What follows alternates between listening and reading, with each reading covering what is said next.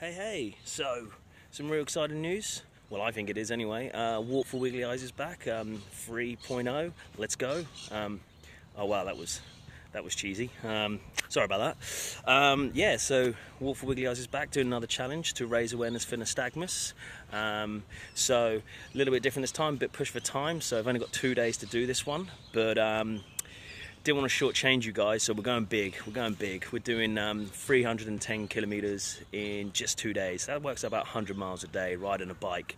So yeah, all in an effort, like you always, to raise awareness and donations for nystagmus. So going to be riding for Nystagmus Network and Gift of Sight again.